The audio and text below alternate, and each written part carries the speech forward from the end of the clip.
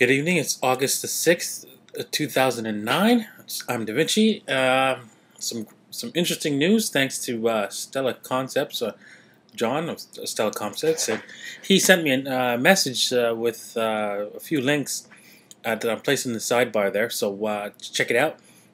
Basically, it's the 5-year Treasury notes and the 7-year notes.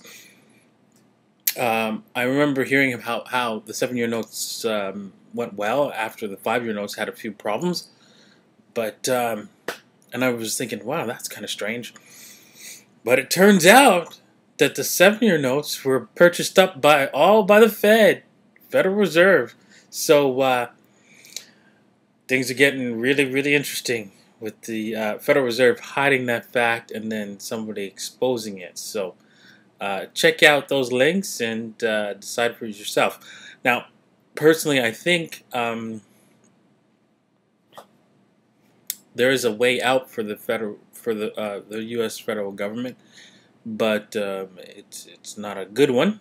There's a few ways out. Actually, they can sell major parts of the country. That's one option, or companies, or something like that. That's an option, of course, and they can also start selling bonds in other currencies, which some people I've read that state that, oh yeah, the dollar's going to drop if they do that, but not really, because what happens is when you want to borrow money from somebody, what you're doing is you're taking that money from them and you're going to buy something with it. Well, what are they going to buy? They're going to buy US dollars because they need that.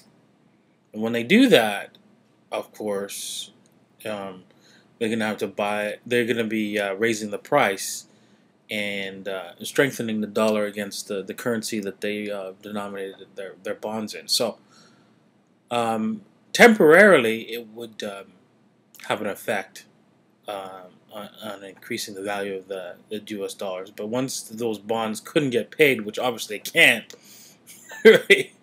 That's when the game would be over. So let's talk about that little piece in the comment section there. That's just my hypothesis. They could still pull a rabbit out of their hat and kick the can down the line a little bit longer. But who knows? Let's see what happens.